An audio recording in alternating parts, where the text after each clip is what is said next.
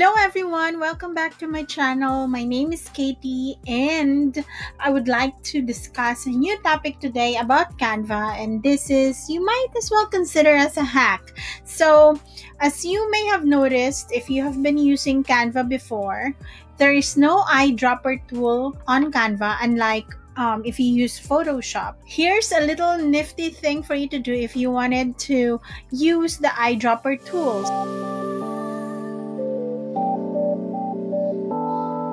What we can do is to just search for eyedropper, and the first Chrome extension that would appear, that's the thing that we wanted to have, and that's the thing that we wanted to incorporate as we use Canva. So later you will know the importance why we have to use an eyedropper, or why we need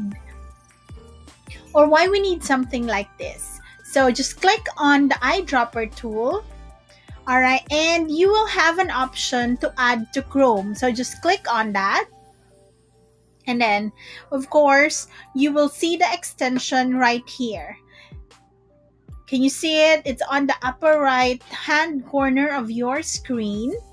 And the eyedropper is an open source extension for Google Chrome, which allows you to pick colors from various sources. Actually, you can use it in any parts of the screen that you are looking at, and not just in Canva. But for the benefit of this lesson for today, we are going to use that on Canva. And before we go to Canva, let me show you this one. So pick color from Webpage. So you can pick any color in the current webpage and store it in history or copy to your clipboard. Or you can pick a color from the color picker as well. So it's not just on the web page, but if there is a color picker in the website that you are currently at, then you can choose colors as well. And then you can pick color from the history as well. So your eyedropper extension will be saving the history of the choices of the colors that you have picked in the past.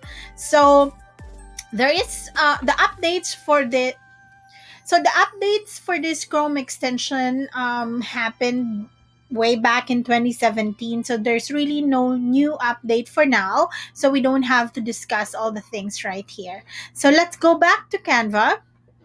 Okay, and let us create a new design. So I'm thinking of designing an Instagram post. So I'm going to click on that. And our Canva design tool or the interface will load. Let's try to choose a colorful template. All right, let's choose this one so that we can try out the color picker. Okay, so as of this point, if you wanted to know the hex code, you have to go here. All right, and you have to go to, it doesn't actually identify the document colors. Okay, and the only way for you to identify that is to click on the plus sign, and then it will show up here. Now, there's a new way to do that if you have the color picker. So you click on it, all right, and then you just have to click on pick color from webpage, and then point to the color where you want to know the hex code is. All right, and then as you can see here on top, your color picker has already picked up the color that we chose. So the hex code and the HSL, the RGB codes will appear. So the hex code for this is FF5550. I'm not sure if that's the same color that Canva identifies with this template. So let's check if there is a little discrepancy.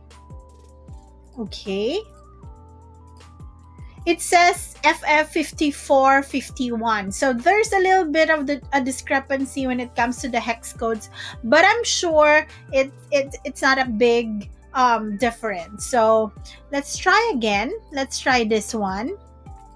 Okay, and then let's see the hex code. It's EAB759. If we choose the color picker, let's see. Or probably because I pointed. Oh yes, now I know why there's a difference in the color picker codes, that the colors or the eyedropper is picking. It's because the eyedropper is more specific. It depends on the shade, because as you can see, it's not a uniform shade of color, so that's why it's picking just where we click on the color itself, so which portion of the color or which portion of the template. So I think that's where it matters. But really, the colors are still the same. It's on the same spectrum. It's not so much of a difference. Okay, so that's how you do it. Now, say for example, we wanted to change the color of this one and we wanted to use the color here. All right, so we can choose to search if we want to, or the other option is we can go there, highlight it, and then go to our color picker, click on the color that we want to use, and then just copy the hex code.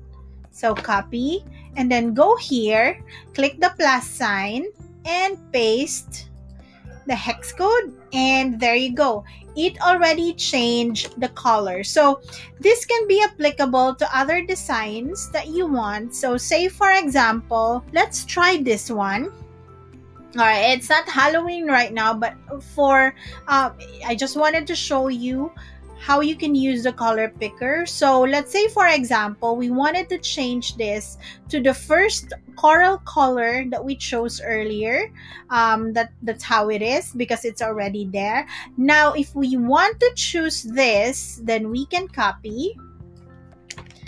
So you can either use your shortcut keys on your keyboard or use your mouse and copy and paste. So we have already copied, and then highlight the text and click the plus sign and then paste it, and the font color will be changed.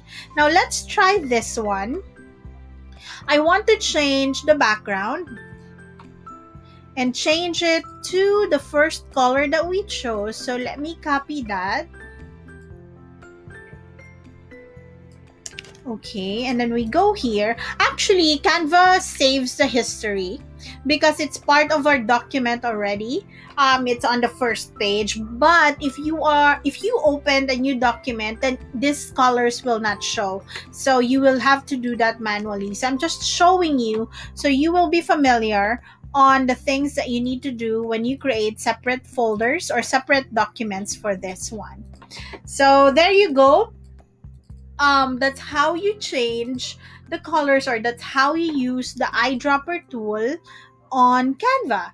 And again, this is not just applicable on Canva. If you are working on a different document on a different tab, you can still use the eyedropper tool. So the eyedropper tool can be applied to any tabs that you are using and not just on Canva. So if you find yourself one day looking for the eyedropper tool because you have been used to using it when you use tools like Photoshop, then this is a good trick. This is a good hack to have. So if you have any questions, please let me know. If you have any requests on the topic that you want me to discuss, please send them my way. Leave a comment.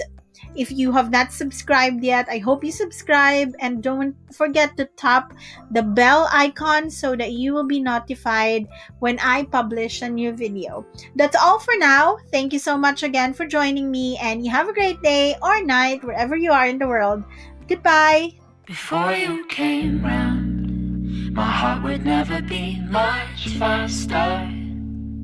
Before you came round, I was ready to slow